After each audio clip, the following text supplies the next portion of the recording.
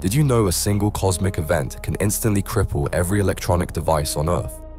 In March 1989, truck drivers across Quebec suddenly lost all navigation systems during their mandatory rest periods. Electronic logging devices went dark. GPS systems failed.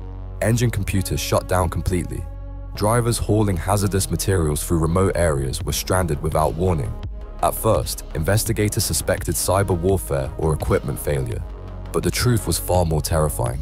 A massive solar storm had just hit Earth, generating the most powerful geomagnetic disturbance in decades. The invisible electromagnetic pulse fried semiconductor components across an entire province. Power grids collapsed.